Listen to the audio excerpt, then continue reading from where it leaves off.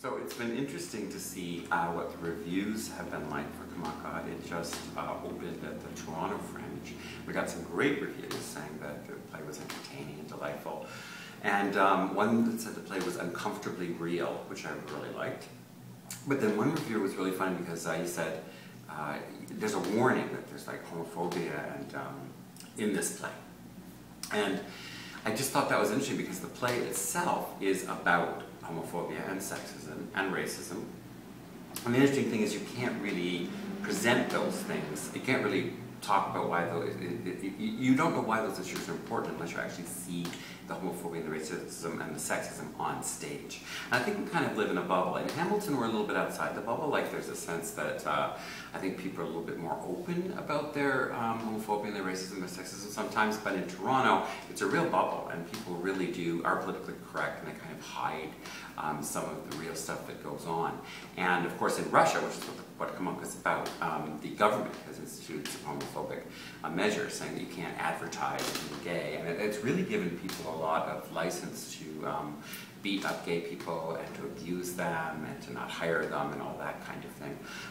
And so the work really is part of the uncomfortable reality of the work, is looking at how this kind of works. And one of the things that happens in the play is we actually refer to Rob Ford because we think it's really important that when I was working the play with Yuri, and Yuri is on Komunka, Yuri is from Russia, and he gave me a lot of the source material and gave us all its creators because the cast created it with me and Yuri.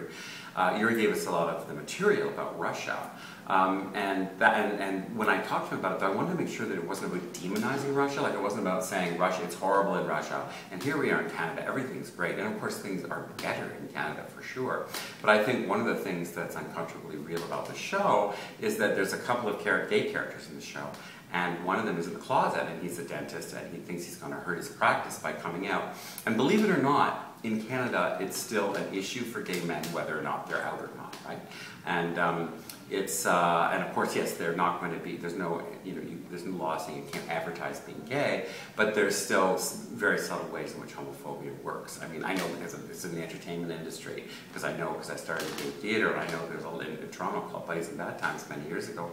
And, I know for sure that a lot of gay actors stayed away from that theater. Gay actors, because they were afraid of being identified as gay, and it still happens, right? I had a friend of mine went to New York, Gavin Crawford, who's acted in a number of my plays. He went to LA, and he tried to get an agent in LA, and the LA agent said, this is a couple of years ago, but not very long ago, said, take all the gay stuff off your resume.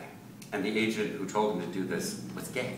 Right? So that's within the theater industry, I don't like to call it an industry, but in the theater form, and within the entertainment industry there is this homophobia still, and of course it's still out there in the culture. So it's very important, you can't sort of just talk about something and not know that not actually see it in action, and also it's very dramatic too, because the play kind of has good guys and bad guys, Komunka very much so.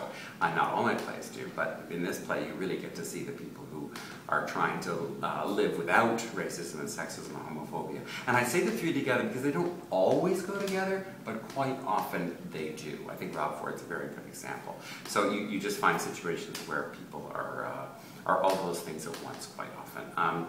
So that's kind of what my work is about, and I think the interesting thing about doing the work in Hamilton, as I say, is that people are a little bit more frank because of the working class culture. I think they're a little bit more frank about these issues, and they're a little bit more open about them, and they don't hide them as much. Now, I don't think that means that working class people are more sexist, racist, sorry to go through that trilogy again, and homophobic, but it does mean that they're a little more honest about it. And I think it also